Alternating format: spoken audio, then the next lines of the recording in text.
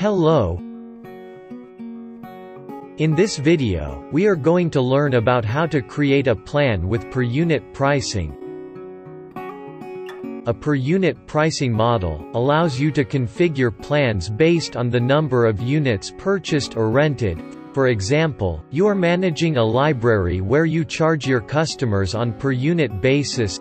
The cost of renting a book is $5. Your customers will be charged only for the number of books they want to borrow. If you have a recurring plan, then your customers will be charged for the same quantity until the end of their billing cycle. So, if you have created a monthly plan with the billing cycle as 12 months and your customer subscribes for a quantity of 2 books per month, then they will be charged $10 every month until the end of this cycle. Let us now see how to do this. Click Product Catalog, Plans, and then Create Plans.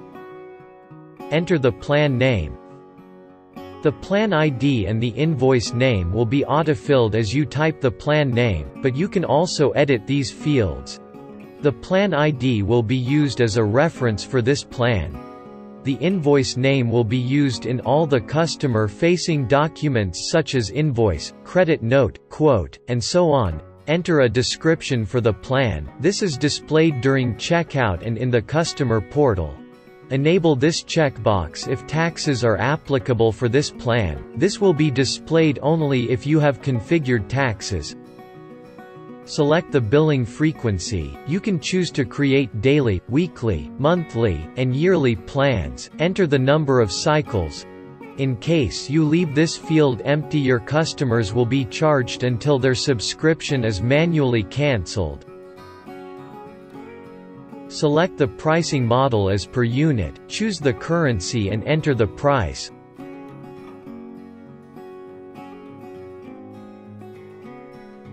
If you'd like to offer free units, mention the quantity of the units that you'd like to offer as free. Customers purchasing above the free quantity will only be charged. In case your plan has a setup cost, enter the price of the setup cost. This is a one-time charge that will be applied on the customer's first invoice after subscribing to this plan. Enter the trial period for the plan. You can configure trials only in days or months. Your customers will be charged as per the plan after the trial expires. If you do not want to offer a trial, leave this field empty. If you sell products that needs to be shipped, select product as shippable. Enter the timeframe for the products to be shipped. Select Display in Customer Portal to allow your customers to switch to this plan using the Change Subscription option in their self-serve portal. Enable this option if you are using checkout via drop-in script. Enter the redirect URL for the plan. On completing checkout, your customers will be redirected to this URL. Please note that the URL you mention here must be whitelisted in your site. Click Save. Here is how this plan will look during checkout.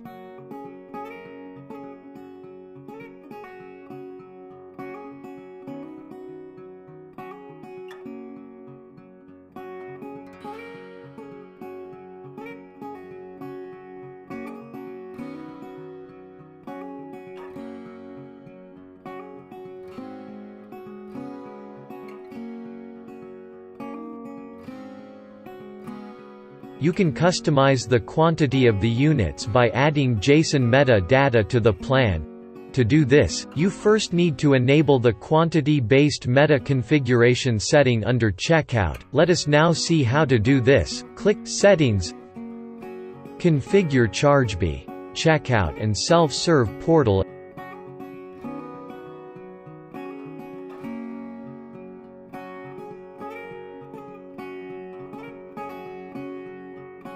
Enable the Customize Plan or Add-on Quantity based on Meta Configuration setting. Publish the changes. We are going to now add a metadata to set up quantity-based increments. To do this, click Add. Here we are going to add a sample JSON metadata with the minimum value as 10 and the maximum value as 100. The interval between each step is 10. This is how the quantity would show up during checkout. You can similarly add any JSON metadata to customize the quantity. Thank you for watching this video. If you have any queries, you can write to support@chargebee.com or check out the Need Help section in the app.